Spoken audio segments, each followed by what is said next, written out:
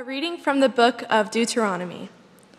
Moses said to the people, "Ask now of the days of old, before your time, ever since God created man upon the earth. Ask from one end of the sky to the other. Did anything so great ever happen before? Was it ever heard of? Did a people ever hear the voice of God, speaking from the midst of the fire, as you did and live? Or did any God venture to go and take a nation for himself from the midst of another nation, by testings, by signs and wonders, by war, with strong hand and outstretched arm, and by great terrors, all of which the Lord, your God, did for you in Egypt before your very eyes? This is why you must now know and fix in your heart that the Lord is God, in the heavens above and on earth below, and that there is no other. You must keep his statutes and commandments that I enjoin on you today, that you and your children after you may prosper, and that you may have long life on the land, which the Lord, your God, is giving you forever." The word of the Lord.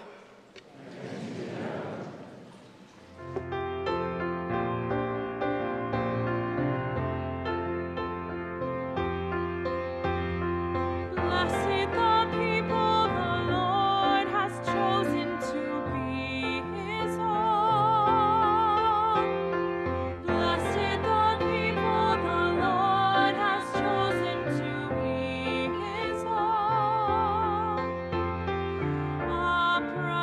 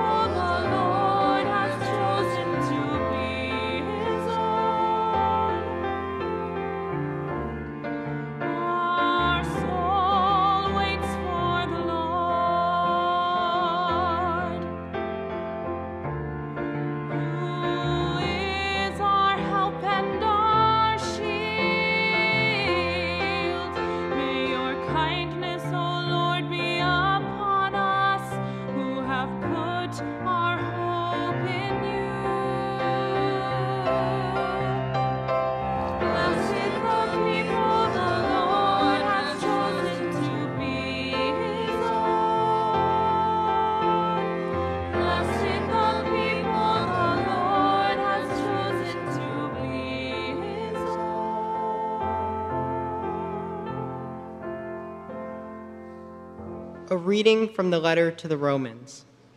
Brothers and sisters, for those who are led by the Spirit of God are sons of God. For you did not receive a spirit of slavery to fall back into fear, but you received a spirit of adoption, through whom we cry, Abba, Father. The Spirit himself bears witness with our spirit that we are children of God, and if children, then heirs, heirs of God and joint heirs with Christ, if only we suffer with him, so that we may also be glorified with him. The word of the Lord. Thanks be to God.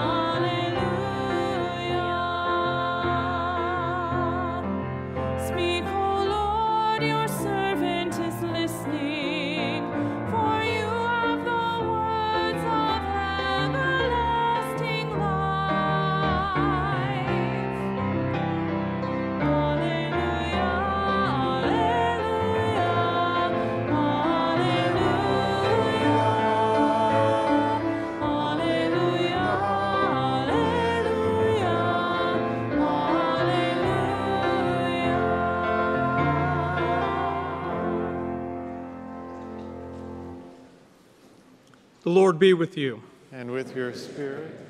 A reading from the Gospel according to Matthew. Glory to you, O Lord. The 11 disciples went to Galilee, to the mountain which Jesus had ordered them. When they saw him, they worshiped, but they doubted. Then Jesus approached and said to them, "All power in heaven and earth has been given to me. Go, therefore, make disciples of all nations, baptizing them in the name of the Father, and of the Son, and of the Holy Spirit, teaching them to observe all that I've commanded you. And behold, I am with you always until the end of the age." The Gospel of the Lord. Praise to you, Lord Jesus Christ.